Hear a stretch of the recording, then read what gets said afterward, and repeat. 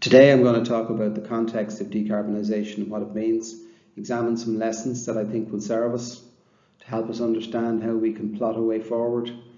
Then I'm going to talk about some issues that might be in our way. I'll talk then about the technology that's out there and what it can do for us, and then make some suggestions about some steps we can take to realise our potential. And then I'll conclude.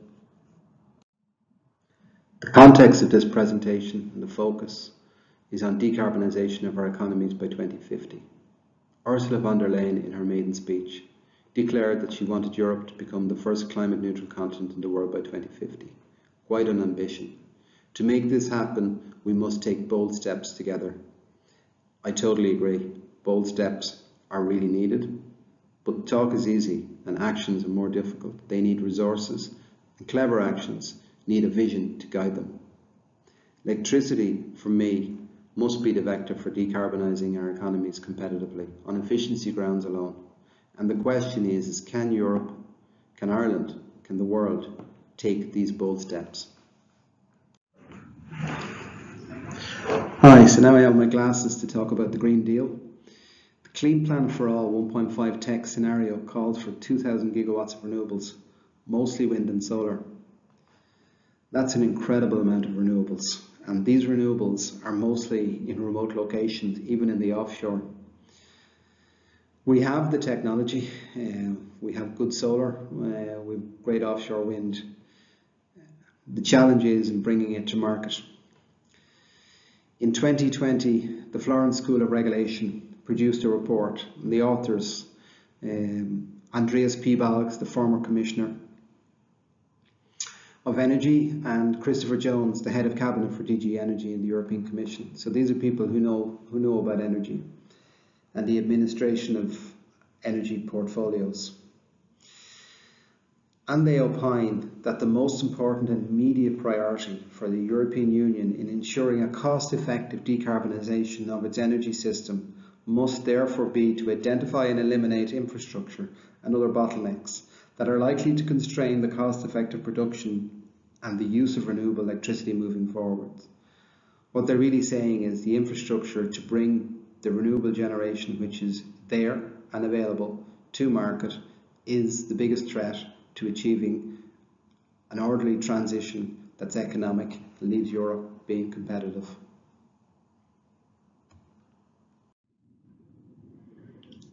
As we plot our way towards 2050, it's insightful to learn a little bit about where we've come from to help us understand the challenges we face. For me, there are 2 or 3 lessons.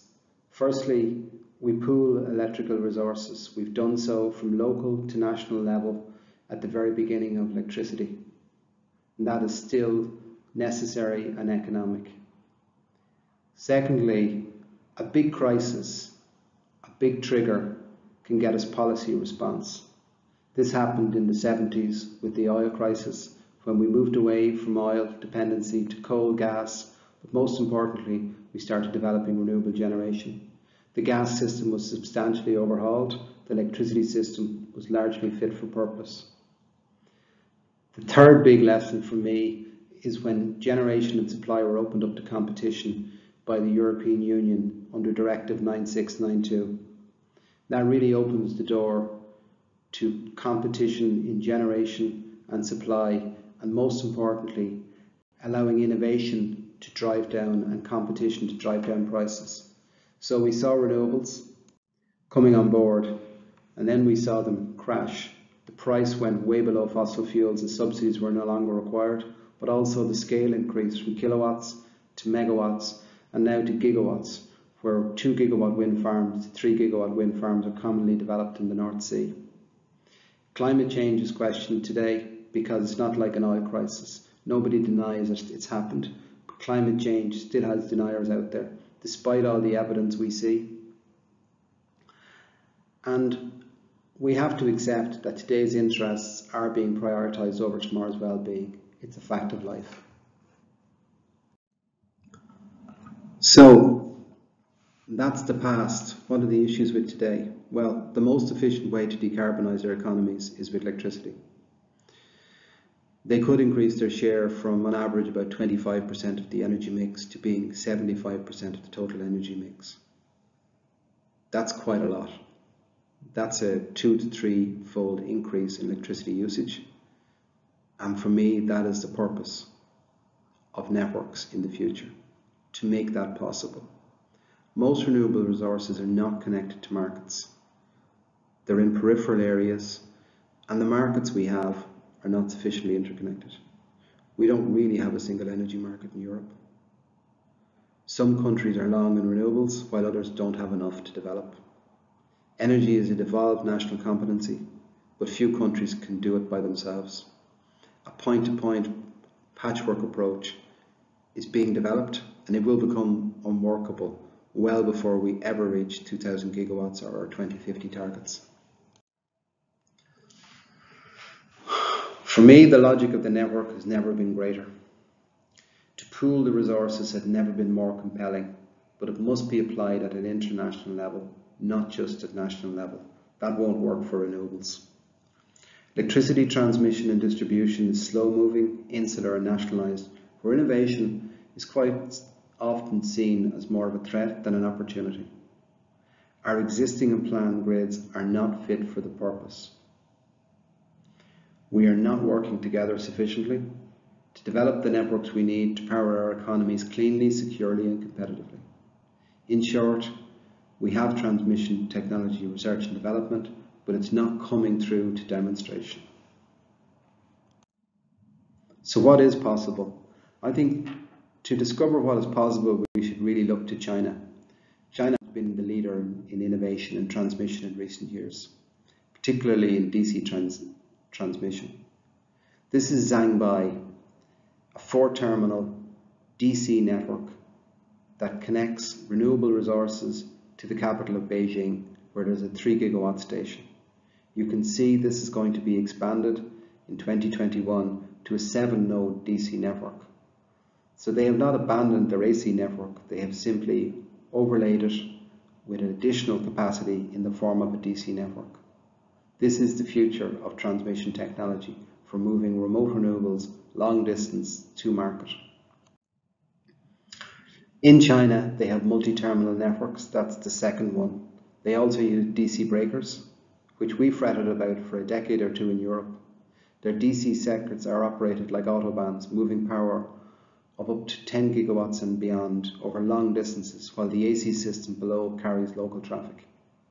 Their scale enables inter-regional transmission within country at a scale never seen heretofore. They appear to see their network as something evolving to meet their economic needs and not as an immovable fixture. The largest circuit alone has a capacity of 12 gigawatts and is 3,324 kilometers in length, representing 40,000 gigawatt kilometers of bulk power transfer. It's a DC line.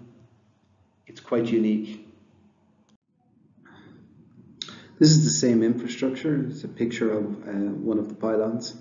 So you can see it's quite enormous. And the workers on the left doing some work on one of the poles. It's hard to see this working for us in Europe, but we do need a similar scale bulk power transfer. Europe needs a different approach, but we can draw inspiration from the examples the Chinese have given us as to what is possible with meshing, with DC power, with bulk power transfer.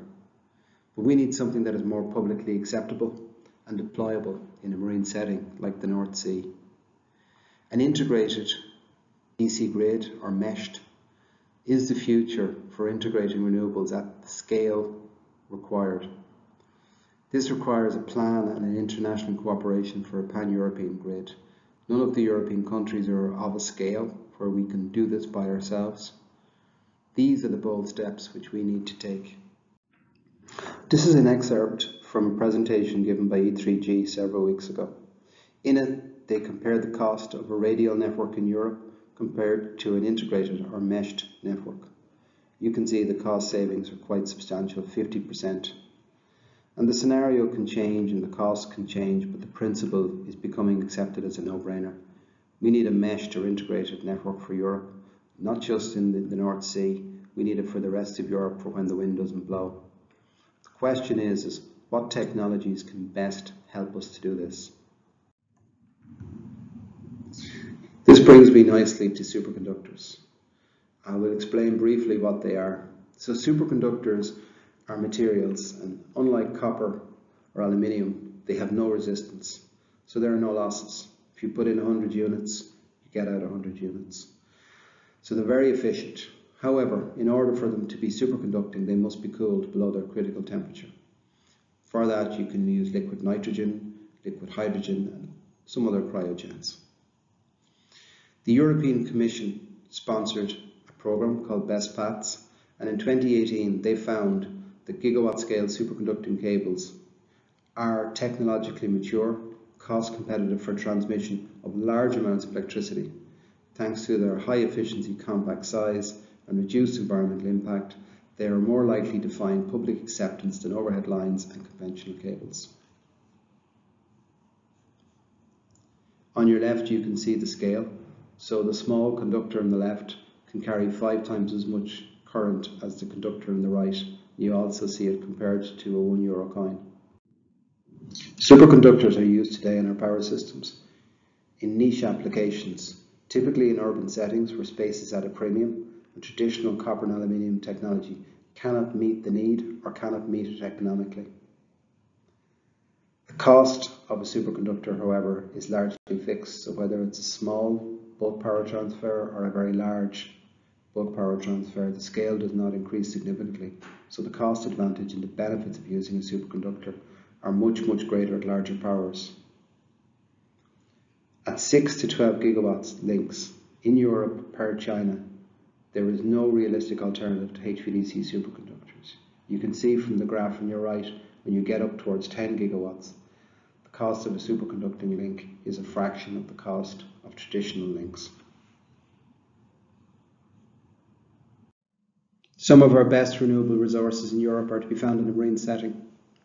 In SuperNode, we're developing the technology, improving its thermal performance and extending its range and use case so that it can be used over longer distances and particularly so that it can be used in a marine setting. In 2020, we were delighted to receive a statement of feasibility from DNVGL for our subsea superconducting cable system, a world first. I believe this technology can be a big game changer and enable renewables from remote locations to be connected to markets. So some suggestions to realise our future. Firstly, we should aim towards 2050 and have a view of what that looks like and what it will take to get there, and not focus too much on interim targets alone. We have to have the end game in sight here. To that end, we should have a single European entity charged with developing the network, the infrastructure we need for our energy system, an architect without assets. We should reverse the trend, it won't serve us, of individual member states trying to do their own thing. Very few countries can do this by themselves, and few, if any, can do it economically. Most can't do it at all. The type of innovation we need is not just innovation that fixes a problem today, addresses a market problem. It should be innovation that can shape the future. Innovation that enables tomorrow, market shaping grid innovation, and we should avoid closed shop innovation in transmission in particular. It's a closed market, the preserve of utilities and TSOs. We need to get the private sector in there. We need to start funding and supporting transmission innovation as we did with generation. The results were quite astounding in generation. They should equally be good in transmission. We should see our existing systems as a springboard, not as an immovable feast.